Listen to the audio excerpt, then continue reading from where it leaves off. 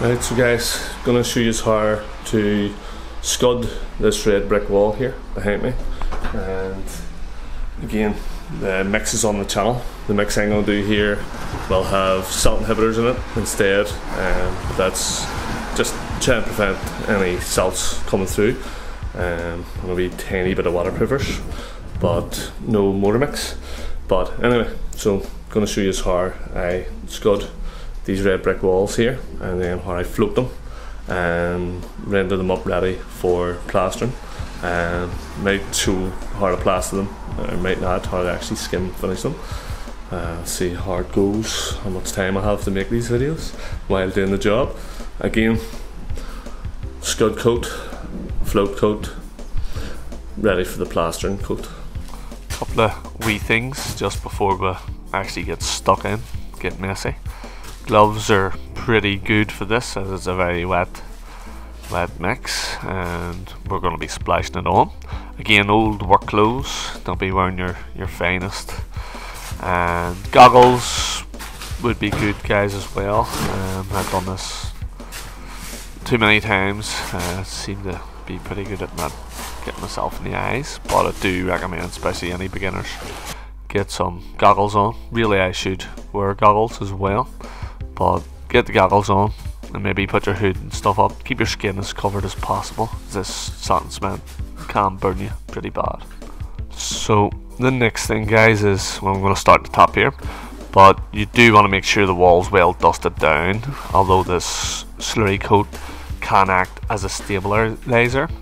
I can remember jobs where it wasn't a load burn wall and the wall was just wobbling after all the rain had come off, literally like a shaky tooth ready to go at any time, and after it was scudded it was solid again, no jokes. And I've also heard stories of structural engineers recommending a scud coat actually to strengthen old walls that have been chipped down. Again, a supporting wall, it might be a wee bit different, but a non-load burn wall, you know, I've heard many of the stories of people scudding them, and it strengthens them back up. So sometimes these old houses really are held apart by the plaster. But you can see, getting on rightly here, just splashing it on. Again, dust it down. You can give it a wee bit of a wet, but again, this is a slurry coat and we're inside and stuff, so it's not super necessary, especially if you're wanting to go ahead and float it next. You can see I'm more or less covering every brick and every mortar joint, and clean down these angles, guys, and your corners and your joints. Very, very important when it comes to patching, that your joint stays as clean as possible. So the way I do this is I usually scrape down the joints and get them nice and clean. Again, if you're going to plaster the whole wall, just to scrape down might do them, but because this is getting patched, they will need washed. And again, don't forget to clean your cornice here at the top, pretty important. And again, just clean water. These old cornices can be quite fragile as well, so when you are working up to them with your trowel and stuff, you want to be a wee bit more gentle and take a bit more time around them. They can be crumbly, so the last thing you want to do is have to try to patch one of them up if you knock the whole thing off. But I think that's pretty much the scud part. You know, use the hurling trowel, dashing trowel. Don't overload it, and get a nice bit of a spread and splatter on. Just do the bottom here, show you that. So now I have the top done and washed down, I can crack on with the bottom. These bricks do dry, they're what I call high suction. Probably one of the most high suction things there is, but wouldn't be as high suction as soap block. You know, that sort of them white soap bricks you get that you can cut with a saw. They're probably one of the most high suction. Again, a scud coat would work great on those. We taste the waterproofer and SPR in it, just hold back your next coats. But yeah, make sure you just cover up the floors, guys, when you are doing things like this, because it's very hard to wash up, and with SPR in it, it's even harder to wash. So anything you do kind of want to clean it and wash up. And just working down the corner here first, and you can see See how I'm spreading it and getting a nice. You don't want it too lumpy bumpy. If it's lumpy bumpy, you won't have a very nice finish, and it'll be a horrible key to work over because it'll be all too proud, and sometimes, you know, it's big lumps in it. You could end up prouder than the existing wall here that I'm going to do. And again, if the brick's nice and flat and you put it on lumpy bumpy, say you're rendering outside and you Scud coat it and it's all lumpy bumpy, you're just giving yourself heartache coating over it. So you want a nice even uniform spread over it, a lovely key, just ready to grab the next coat of sand and cement render. So if anybody's wondering about the suction of this red brick, you can see them ones drying out there, and this is literally just done, so you can see how they're drying out here. And that can be good if you're wanting to sort of scratch it or float it same day. So as you know, we'll have it all scudded here. You can see it well dried out, and time for the float coat.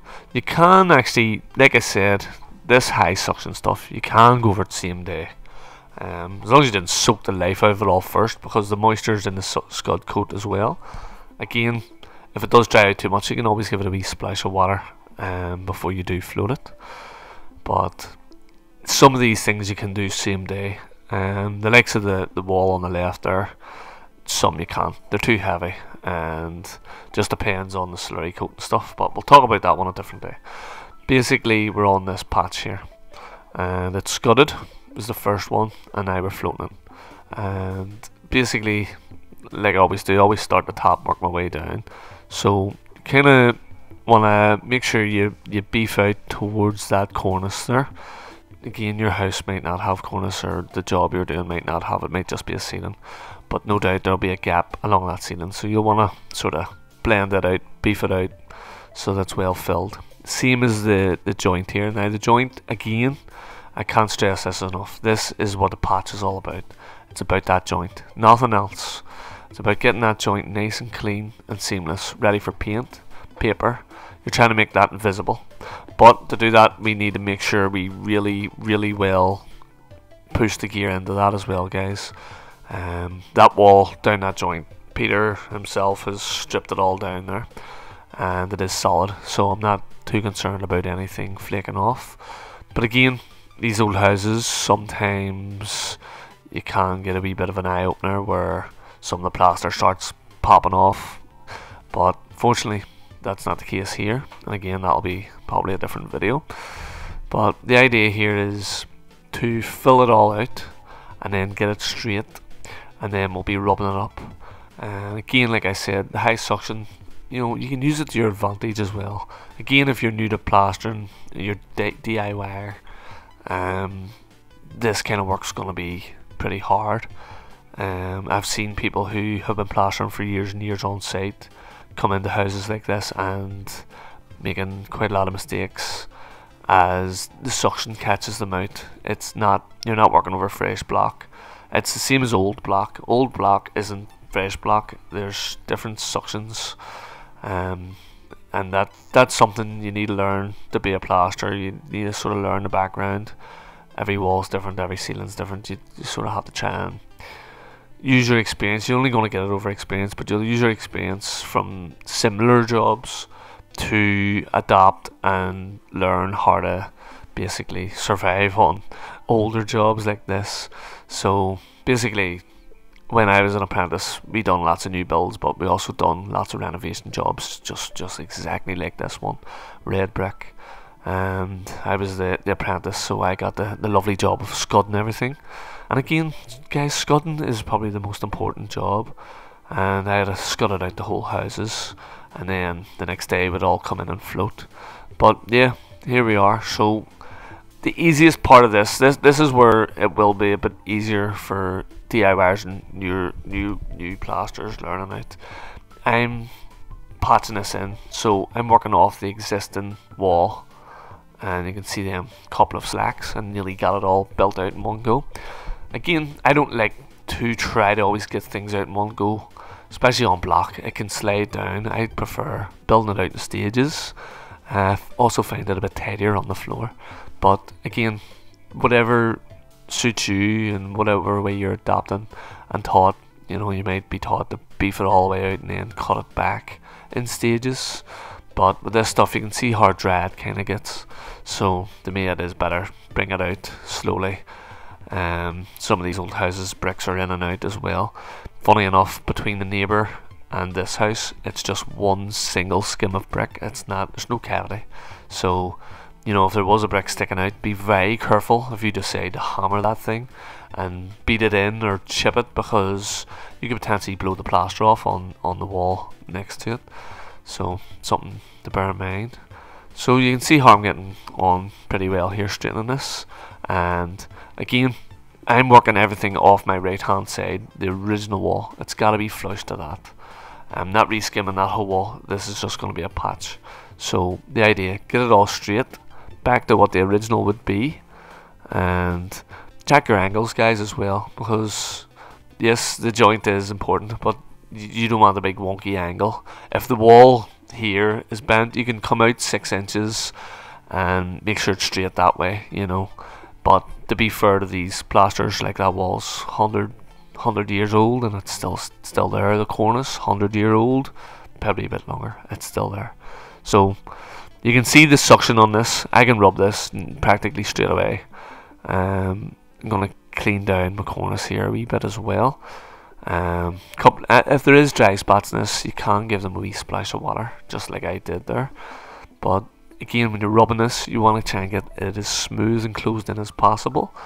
You don't want to play with it too much either, because if it's dry, you'll just be burning holes in it basically and making it harder to skim. And again, clean this joint down, and then I'm going to show you something here on what I'm doing with this float. I'm actually cutting my render back here. You want to allow sort of like a trowel full. Basically, this is going to be a joint, so you kind of want to make sure you have it cut back to allow for your plaster coat, your skim coat, your gypsum coat to be able to go flush with the existing wall. So it's kind of weird. I know I told you, drag the straight edge up your existing wall and get it all nice and straight and level, but you have to start off level, and then when you're coming to patching, you want to, the same as a door frame. I showed this before on previous videos on how to float a wall ready for plaster. This is the same idea. There was a door frame there. You want to cut it back and leave a wee edge for your skim to be able to work off, and that's why it looks like I'm spending a lot of time on this joint, and that's because I want to make sure that I have room for my plaster. That's kind of what I was talking about earlier there, about skin can pop off, the original, but that's okay. And surprisingly, when I had my render cut back and floated there, I was flush to what the original render was, so I was quite happy at that.